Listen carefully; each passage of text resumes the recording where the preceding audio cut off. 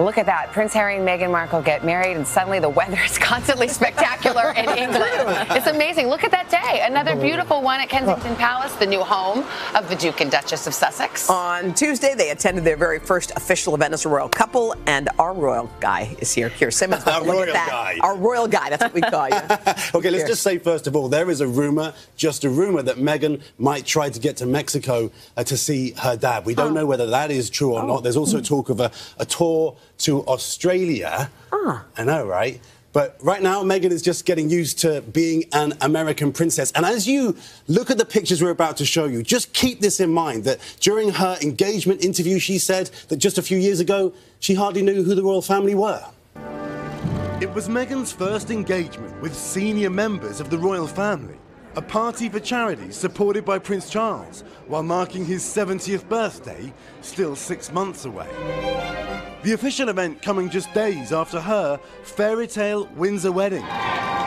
Prince Harry crediting his dad for firing up his own passion for good causes. Pa, I was again struck by the range and diversity of the work which you are involved with. It has certainly inspired William and I to get involved in issues we care passionately about. Though at one point his speech was rudely interrupted by an uninvited guest. That bee really got me.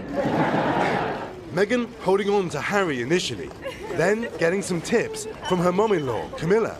She was soon in her element. That's true. Given the first of many presents to come.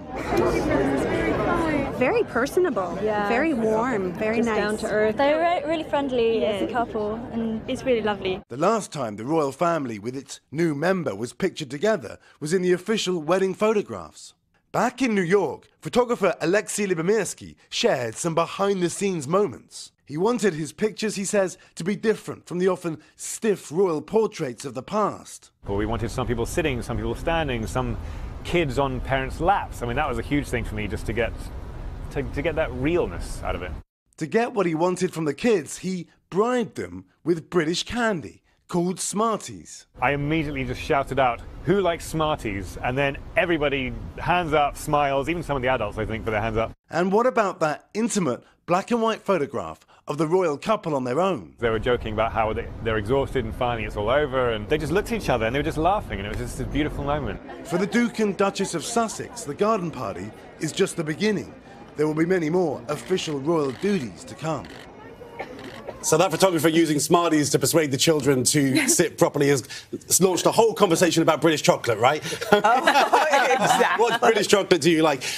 I, though, want them to come to America. When is the American tour? When is that? Not least because we need Al to have another opportunity to try and get their attention. Yeah, absolutely. I'm on it.